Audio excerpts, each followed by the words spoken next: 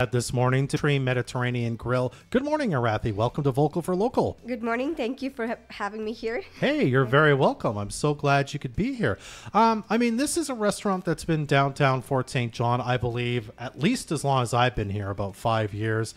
It's kind of become a downtown institution, but for people new to town who maybe haven't been in there before, can you tell us a bit about Olive Tree and kind of the food you serve and whatnot there? For sure. Olive Tree was actually established in 2013. Oh, yeah. So it's been here for more than 10 years now. Wow. It's a Mediterranean restaurant which offers Greek food like donairs, platters, and salads, and many more other food items. We do have beyond Greek food items like taco salads and quesadillas and butter chicken platters. We do make homemade cakes. We do have some homemade desserts too, and we does caterings, and also we do staff lunches too for the offices.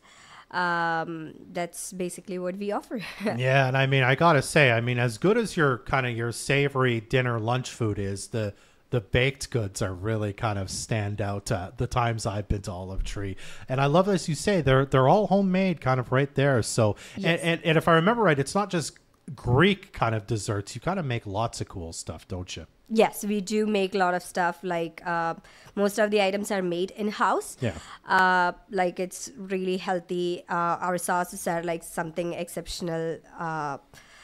Like tzatziki sauce and sweet sauce, and our donors, people love our donors. I have been seeing like the customers for, I worked for Olive Tree for a very long time, and I've been like seeing the same customers for like 5 years coming for the same food they love. It's amazing how someone they could just like your place, but they're like, man, when I've got my favorite, I just want that over and over. Yes, Right? yes, most of the time. Yeah. Well, let's talk a bit about your journey. We were talking just before we got on here. You actually took over ownership of this about, I guess, last year it was, Yes. right? So, and you've worked for Olive Tree for a while. What kind of made you say, I think I want to own this place rather than just work for, manage it, whatever you were doing before? When did that turn for you? It's basically my family owned the business before. Like they took over this business in 2018, and then they ran the business for about 4 years. And then I was there since the start, and I have seen all the transition, and I was through the process when they made changes and everything.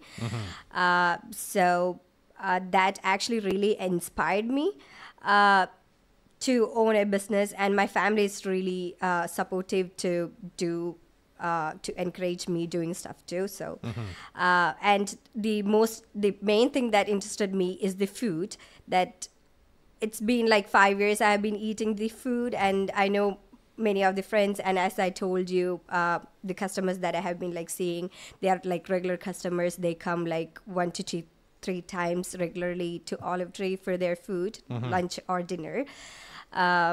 So we never get tired of that food. So that's basically what interested me to take over that particular restaurant. Yeah. It's something that crave for. Yeah, so it's kind of like you really enjoy the community that your family and the regulars and the people who come into the Olive Tree, Yes, that you've helped and you've been a part of establishing over your time there, and over, even as you said, kind of previous owners and previous people who own the restaurant, eh? Yes, Yeah. right, yeah. Arathy, do you cook yourself? Are you part of that process, or are you more the management side of the business, if you don't mind me asking?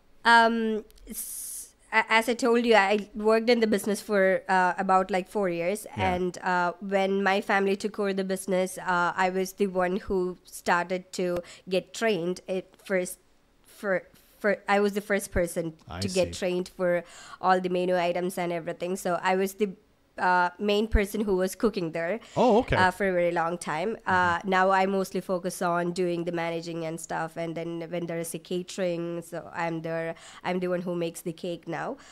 The old owner, they still help us when they need when we need them. So they are open anytime when we need help and stuff. So That's good. so I know all kind of cooking. That's going on at Olive Tree, but mostly I manage stuff now. I see.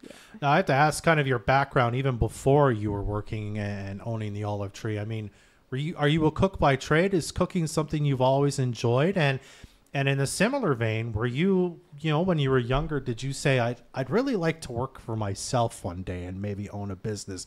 Or is that just something that kind of presented itself, as you said, an opportunity that you grasped, and it wasn't maybe a dream of yours all the time? You know what I mean?